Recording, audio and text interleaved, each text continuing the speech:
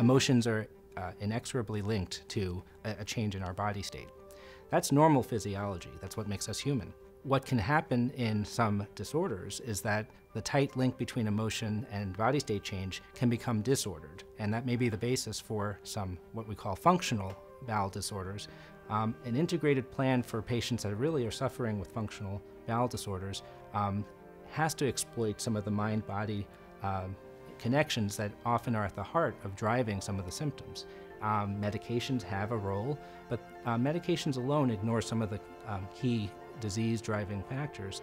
We've found great success with steering patients through a program that integrates health psychologists who help implement cognitive behavioral therapy and other mind-body interventions such as mindful meditation, even hypnosis.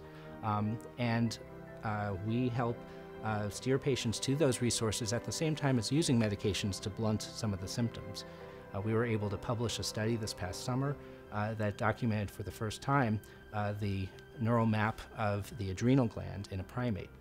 Because the brain areas that we were able to show that are linked to the adrenal gland, which is essentially at the core of a fight or flight or stress response, may be sort of a Rosetta Stone of sorts for understanding how the brain integrates cognition, emotion, and movement with the changes in organ function, not just to the adrenal, but other organs. I'm actively engaged in a research program right now to map the cerebral cortical representations of GI organs, including the stomach and the colon. If it is on our radar that mind-body processes are as etiologically linked and pathophysiologically important as what's going on in the organ itself, I think we're going to do better for our patients faster.